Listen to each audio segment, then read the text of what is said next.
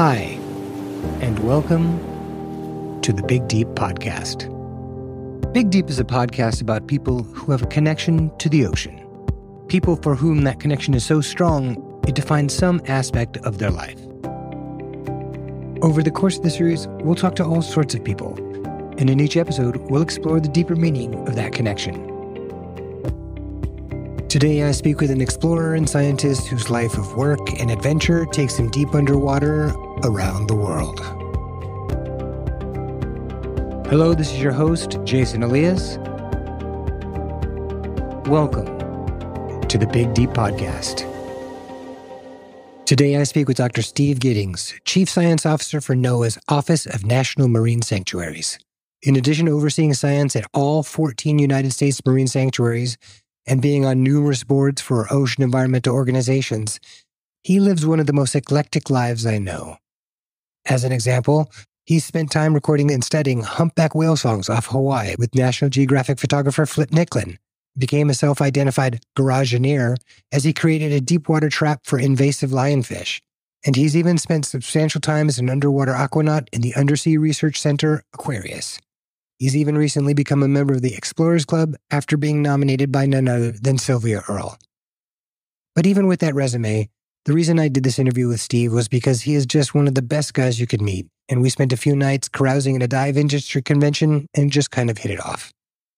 When we finally did our interview, Steve spoke about where his deep passion for the ocean started, why he loves piloting submarines, and an incredible evening dive off Little Cayman to watch a massive grouper spawn.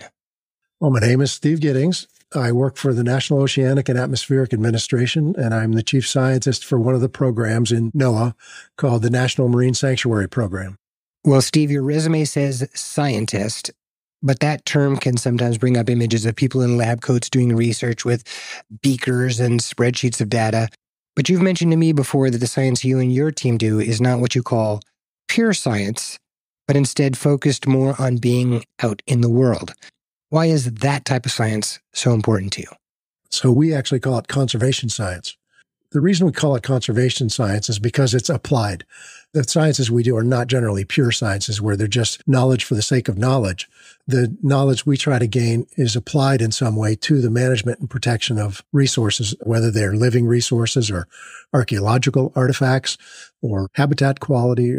So our people they're more like naturalists than they are lab scientists. You're more likely to find somebody dressed in scuba gear or muddy pants on a beach picking rocks up or counting birds from the deck of a ship. I'm a federal employee, but another name for that is civil servant. We're very proud of the fact that we chose a career path that directly helps the public.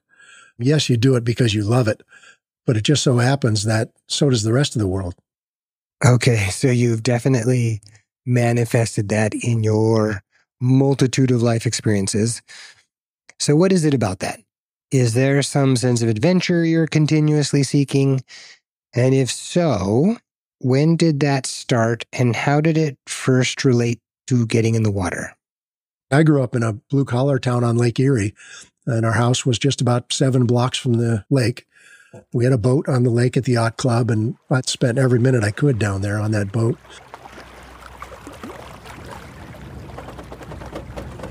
My parents were really great. They would let me stay on the boat all summer and not even coming home. To me, it was a kid in search of adventure on Lake Erie, looking for things to do, and I always seemed to find that adventure somehow on that lake. Had a little 11-foot sailboat, styrofoam thing. I recall going offshore with it as far as I could possibly go to where I could just barely see the tips of the smokestacks on the Niagara Mohawk power plant at the edge of the harbor. You know, that was probably several miles out in a small sailboat all alone. My parents would have killed me if they knew I did that. But I did it because I just always seemed to be seeking some kind of adventure, and I couldn't say no to things like that. Especially as a young person, the adventure of it really drew me. As I grew up, that didn't go away. And I had a life-changing moment when a professor named Clarence Harms took us to St. John and St. Thomas. And 5 minutes after getting off the plane, I knew what I was going to do for the rest of my life. We had to drive to the end of the island and then take a ferry to St. John. And it was literally on that ferry, the joy of being in that beautiful tropical setting.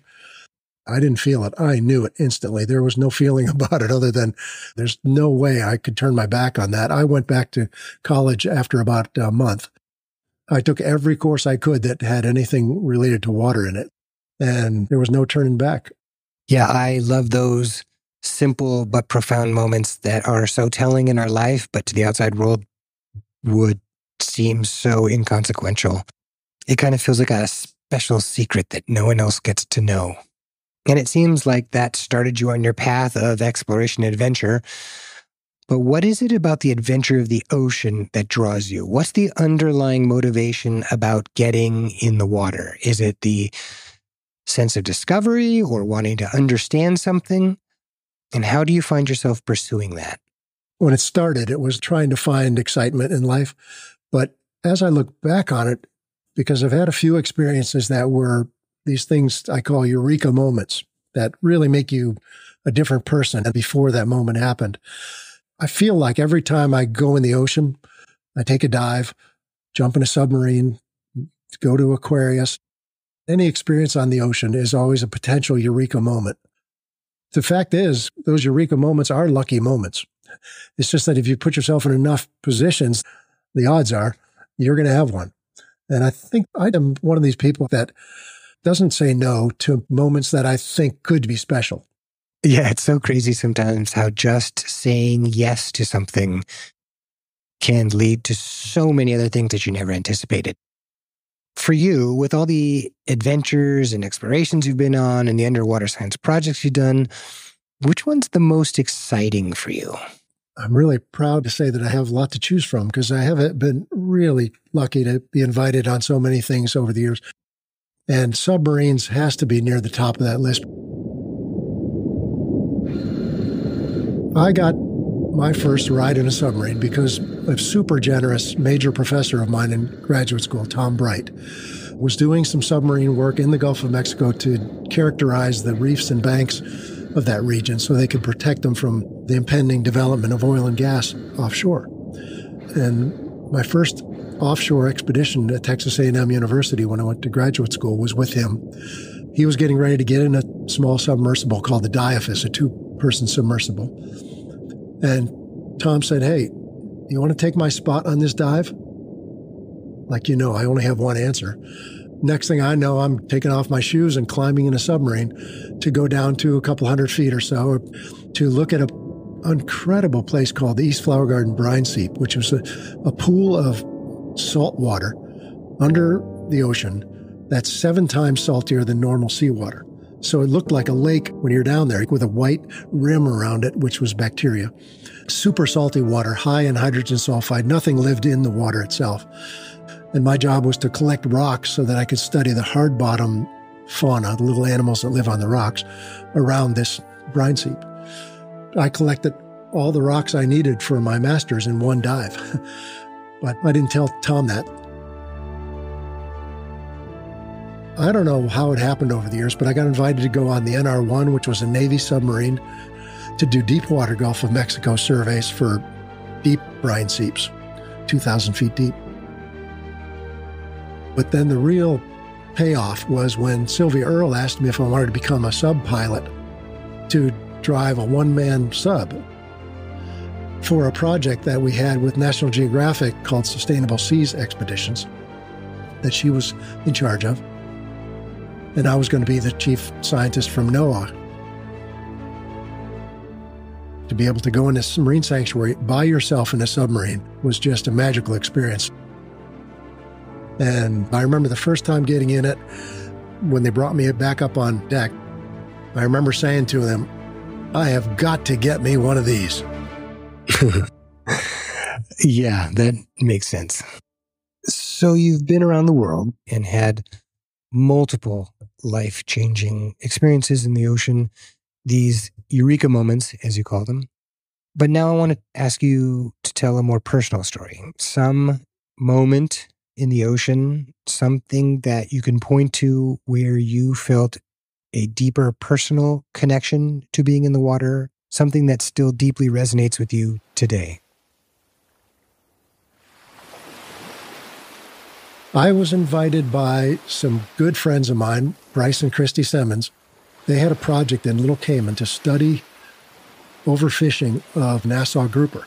Their numbers are very low, and there are very few places where you can still find Nassau grouper spawning. But they found one in Little Cayman where they all show up only once a year for a few days. 100% of the fish on the island show up at one spawning site at the end of the island. The population had been devastated even by that point, from maybe 10,000 down to about less than 2,000. Bryce and Christy and others started doing studies on populations there, and they invited me to come down and help. Boy, they get you right off the plane in the water on that project. They don't give you any time to get your gear ready. Just put it on the boat. We're going out diving. And we did. We went out diving, and of course, the first couple days, not much is happening, except there are a lot of groupers swimming around. Seems unnatural in itself because you don't see that many grouper usually together. And then a few days after full moon, they started changing color. They go from kind of a striped pattern. They have these bars that come down the side of the fish. But as the time of spawning gets closer, almost all of them become this really dark top and really white belly. And when that starts to happen, you know they're getting ready to spawn. When it finally happened, we were out there at about 6:15 or so at night. These fish get super active, and one female who's already super fat because she's full of eggs. And the eggs become what they call hydrated, where they get really swollen. And then the males start clinging onto her and just swimming really tight up against the female, maybe a dozen or 2 dozen males, and multiple females sometimes. So these groups can be dozens and dozens of fish all together. And these are not small fish. They're good 3 feet long, some of them. All swimming in circles and tornado-looking things. And then they shoot up toward the surface, and as they're doing it, they start to release eggs and sperm into the water column, just clouds streaming from behind these fish, pulsating as a group up into the water column. And then they'll all shed off each other as they reach the top, and then they'll all swim back down into the group and then do it again. The water gets filled with the gametes from the fish to the point where there are times when you're swimming and you can't see a thing, and fish will be running into you, hitting you. Then occasionally a shark will come through and try to catch a grouper and hit a grouper. The amazing excitement of watching nature take its course and these groupers creating the next generation. But if you have your eyes really open in a place like that, as soon as you're done being amazed by it all, you realize that there are only 1,000 or 2,000 fish here doing this. What did it used to be like? It's just a shame to have to remember that in the midst of watching this amazing natural event take place.